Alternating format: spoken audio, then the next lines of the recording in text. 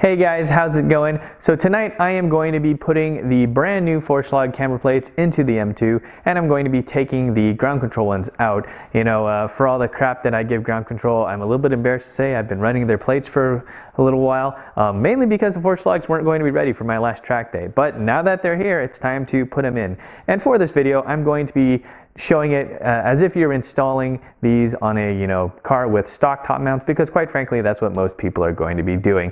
So with that said, let's go ahead and get them in, and I should probably change clothes.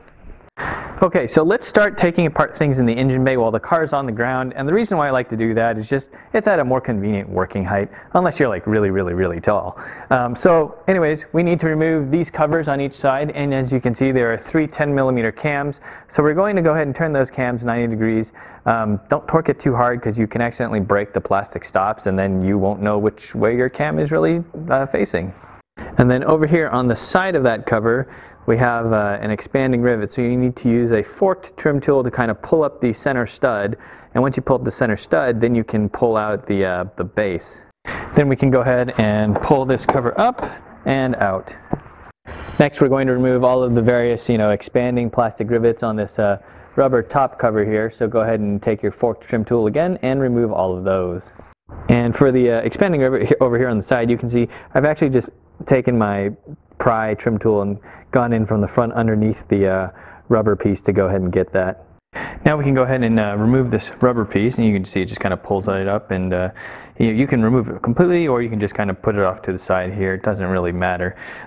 If you have an electronic suspension, there'll be a plug coming out of here, so now it's the time when you would go and you disconnect that plug. Be a little bit careful with it because sometimes they can be a little delicate, and it's kind of a pain if you manage to break the internal wiring or connector. So now I'm going to go ahead and just get brake torque on the nut that holds the damper to the top mount. And so I'm going to stick my 10mm wrench in there, and I've got the pass-through 18mm on top. And I'm just going to break that torque so that's easier to unscrew later. Now we don't want to unscrew that nut all the way just yet. We just want to get the brake torque on it so that it's easier to unscrew later when the car is off the ground. Next we're going to work on removing the carbon and aluminum strut braces on this, and the reason why you need to do that is because the aluminum brace covers some of the bolts on the top of the right side or passenger side strut tower. So we're going to start by removing the 13mm bolts that secure the carbon brace.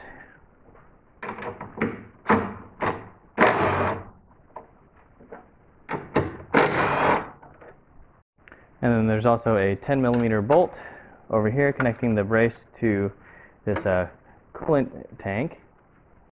And at the rear of the carbon strut brace, the M3 and M4, they have a couple more bolts here. I believe they're E12s. Then we can go ahead and get the carbon brace out of the way.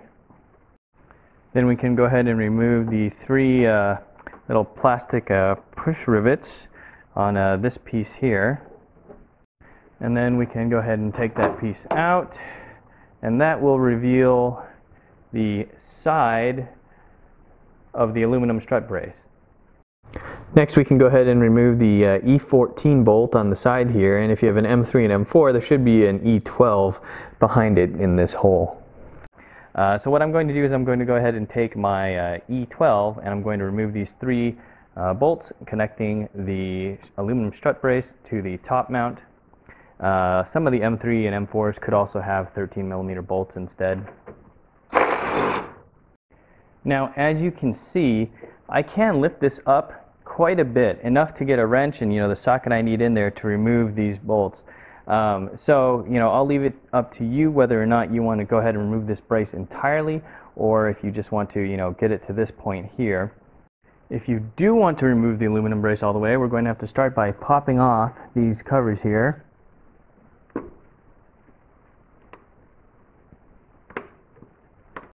And that will expose two 16mm bolts to remove.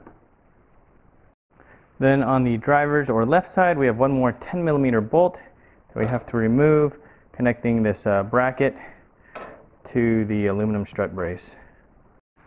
Now that everything has been disconnected from the aluminum strut brace, we can go ahead and remove it. I'm going to remove it over here on the passenger side because I don't want the aluminum strut brace to accidentally touch the positive battery terminal here, just in case. So we got to move this out of the way. Get this up, and then we can pull it out. Now let's send the car up.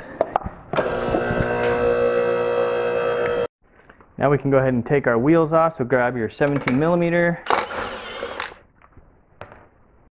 and make sure you're applying some pressure on the bottom of the wheel when you do your last bolt so it doesn't come off. You can go ahead and take the wheel off. So we're going to start by undoing the end link right here, and to do that you need a 16mm pass-through and a T30 counter hold. So you can see I've got a 16mm on a extension as well as my T30, so I'm going to get that T30 started, then I'm going to get the 16mm on there, and then I'm just going to unscrew this. And you can do this with an impact as well. If you want to just put the impact on the counter hold, and you can just spin that, or you can do it this way and spin the nut. Now we can pop the end link out, and we'll just set it to the side in front here out of the way. Next, we'll want to unclip these wires from this bracket here so that we can let the strut articulate or move out when we move it out of the way. Next, I'm going to place a jack underneath the rotor to support the knuckle and strut assembly. Then you can go ahead and take your 18mm pass-through and your 10mm counter hold and undo the top strut nut. And if you didn't put a jack underneath that knuckle, this is the point where you would see that strut go foop, just drop through the hole and come crashing down as far as the arm travel below will let it go. But since we have a jack, this is staying nice and put. And so now we will go ahead and lower that jack a bit to release the strut. We're lowering the strut just enough so that we can kind of move it over to the side a little bit and leave the shock tower area clear. Now you can go ahead and grab your 13mm if you have the 5-bolt top hat version. I believe if you only had 3 bolts it was a 16mm, but anyhow we can go ahead and remove all but one of these.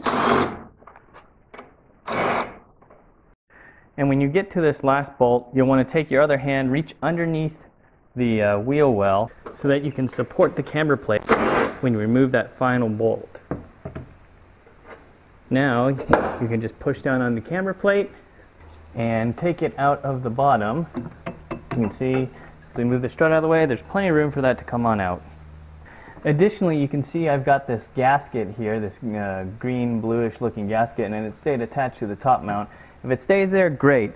Sometimes that likes to come out with the top mount itself. If it does, then we'll just have to remember to transfer it over to the camber plate. Alright, so let's talk about prepping your Vorshlag camber plates for installation. If you've bought a used set of plates, there's really nothing you need to do other than move the camber slider all the way to the stock position and lock it down.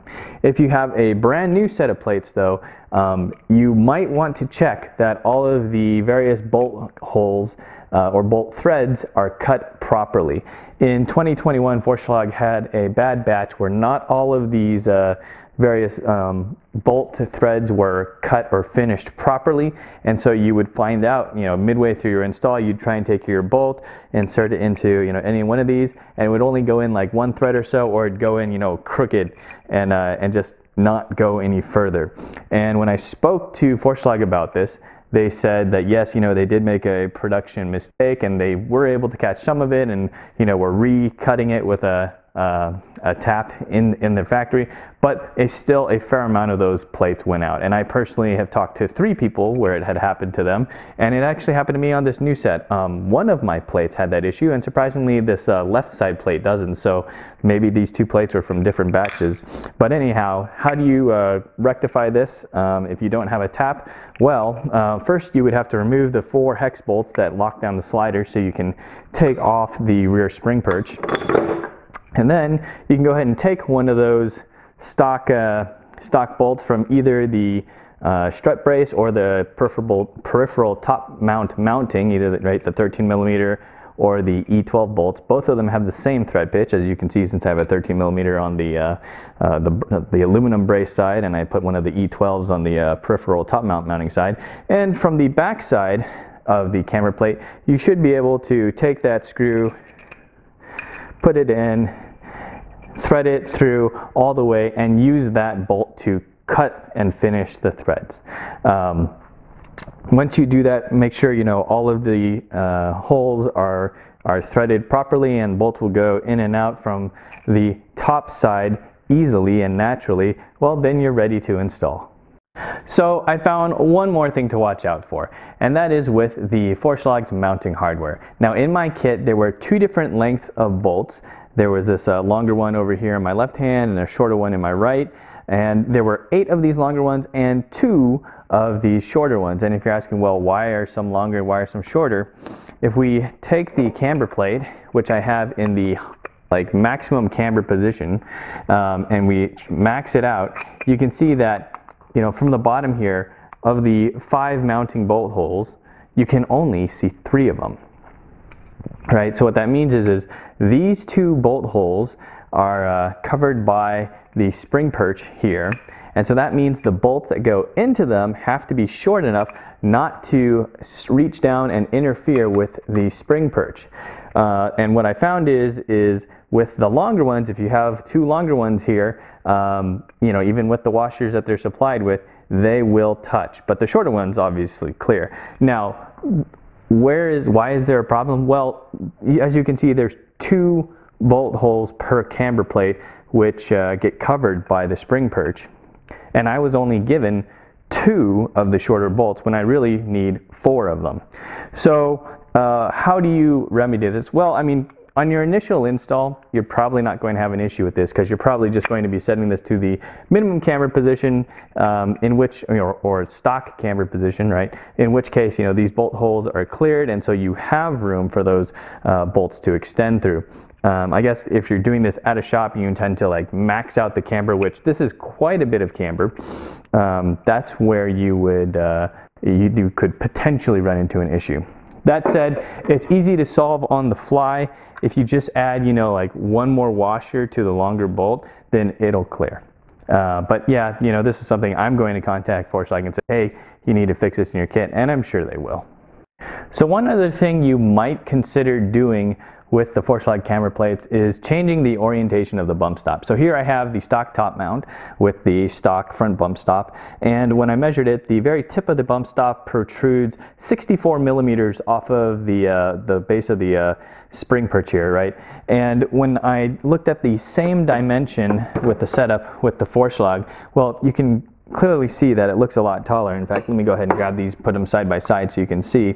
If I align this, you know, the bump stop is much taller on the Vorshlag spring perch. And so what that means is you will have less free damper travel with the Vorshlag than you will with the stock top mount before the bump stop engages. And this dimension is something around almost 80 millimeters standing off, right? So this was 64 and this was 80. So more than half an inch higher. And you know, that's a bit of a problem in my opinion, just because I think that free damper travel is very important. But one thing you can do is you can take the bump stop and you can flip it upside down such that the nose fits in this portion and actually lowers the bump stop. And so if I go ahead and grab the original spring perch and we look at them, they look much more even. They're not identical. This is still a little bit advanced, advanced towards the strut. But instead of being, let's say somewhere on the order of 16 millimeters, it's only 4 millimeters or 5/32 of an inch. Pretty minuscule. I think you can live with that. Okay, now that the old top mount is gone, let's go ahead and reach in and pull out the bump stop here. And since we saw how the Vorshlag works better when this is flipped over, let's go ahead and just turn it upside down like so, and then we can just go ahead and drop it back in there. If you haven't done so already, make sure to take the bottom spacer for the Vorshlag monoball, and the flange will need to be oriented towards the ground, but go ahead and put that over the shock shaft. So up here you can barely see I'm sliding it over the shock shaft. Okay, so now we'll go ahead and take the camber plate, move it up from the bottom, get it aligned in here, and get one of those 13mm bolts, and just go ahead and get that started, thread it in by hand, just so the plate isn't going to fall back through. Don't forget to make sure that the this light blue-green gasket is between the top mount and the camber plate. Then we'll make sure to put in the rest of the 13mm bolts to hold the camber plate to the shock tower. And remember, either use the short bolt or one of the regular length bolts with double washers for these two holes, which are facing the engine. And if your kit only has two of these short bolts, one for each side, and you have to use a double washer one, it doesn't really matter which one of these gets the short bolt or which one gets the one with double washers. Now we can take our 13mm and torque wrench and set that to 30 Newton meters or 22 foot-pounds, and go ahead and torque all of these 13mm bolts. One thing I do want to point out about this Vorshlag hardware is you can clearly see that all of these are marked grade 10.9, which is really nice. It's the same grade as the factory bolts, so always nice to know that Vorshlag is not cheapening out there. Some other brands, they use lower grade hardware for this kind of stuff. And now you can go ahead and start jacking up the strut, making sure that the spring is appropriately sat on the spring perch below, and that the shock shaft is coming up through the monoball. Now we can go ahead and take the 22mm nut that Vorshlag provides and go ahead and get that started on the shock shaft. And what may help is reaching underneath and grabbing the shock and like wiggling it around a bit, so that you can make sure that it's centered and that this nut can bite and thread on properly. And once you know that this is caught the thread and is going down on the shock shaft, go ahead and jack up the strut some more so that there's a decent amount of load on the spring. And now we can torque this nut down. It really pains me that Vorshlag wants you to use your 22mm on an impact to do it. I don't see why you shouldn't be able to counterhold. Like, at least looking at this stock strut here, there is a decent amount of the 10mm counterhold sticking up, and I can fit this 10mm narrow and deep socket in there. So if I had a 22mm pass through, I should be able to do this. But since I don't have a 22mm pass through, I guess I'll just have to do it the Vorshlag way. So I'll go ahead and put my impact on here and zip it a few times.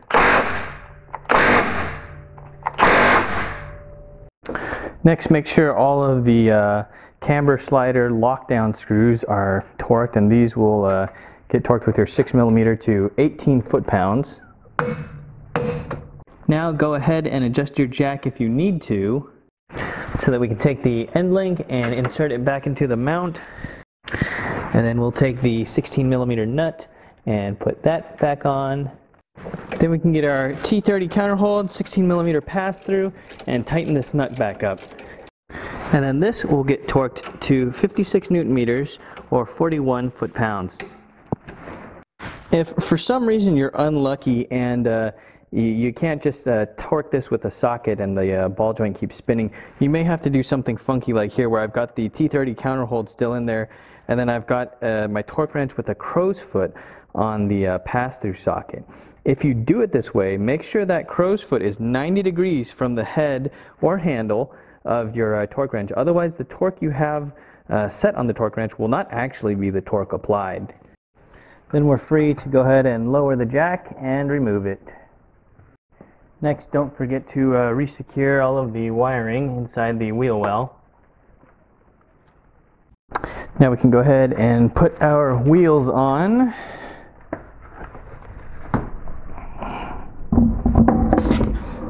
And remember, just apply a little pressure on the bottom so that the wheel doesn't want to slide off. And then we can go ahead and put our wheel bolts in, 17mm, and we'll do so in a star pattern. Alright, with the wheel on, you can go ahead and lower the car, or if you're just working on one corner, go ahead and lower just that corner of it. Okay, now it's time to put the aluminum brace back, and I'm going to manipulate this from the right or passenger side so that we don't accidentally touch this positive power terminal and go through the brace to the body to, you know, create a short. So what I'll do is we'll go to the center here, we'll lift up this flap so that we can tuck the center mounts in. So we'll slide that underneath that panel. And then we can go ahead and rock it into position. And we'll make sure over on the left or passenger side that the bracket for this coolant tank goes over the brace, not under it.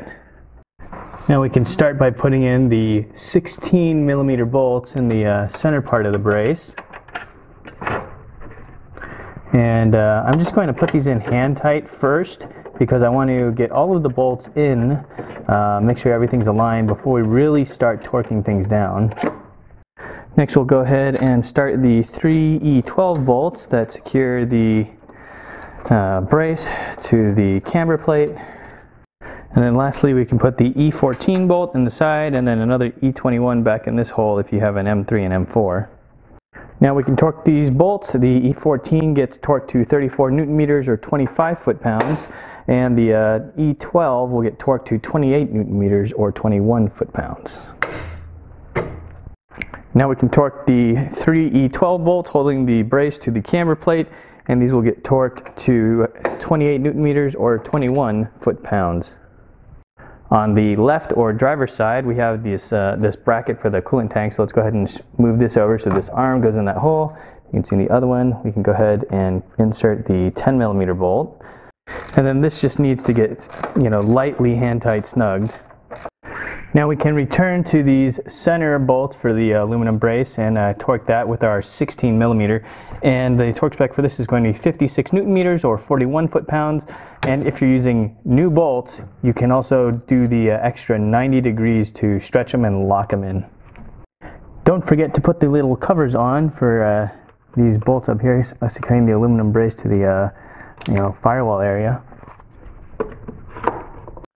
Now we can take our carbon fiber brace and go ahead and get that into place. Then we can take our various bolts, right? The short ones, they go in the front here, right? These longer ones go in the rear. So we'll go ahead and just get these all started by hand. And then all of these 13 millimeter bolts will get torqued to 28 Newton meters or 21 foot-pounds. And BMW wants us to do the front ones first and then work our way back. Now let's put our side cover panels back in and then insert our 3 plastic push rivets. Then we can take the rubber cover that goes over the top mount and get all that into place. Now we can put the 3 plastic push rivets in here as well as securing the one down here.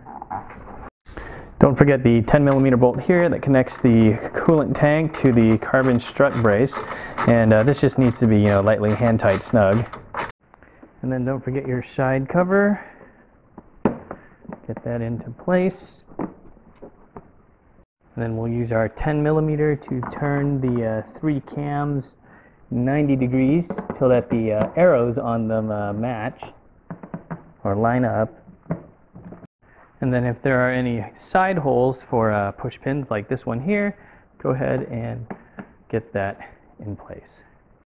And then lastly, don't forget to torque your wheel bolts to 140 Newton meters or 104 foot-pounds in a star pattern.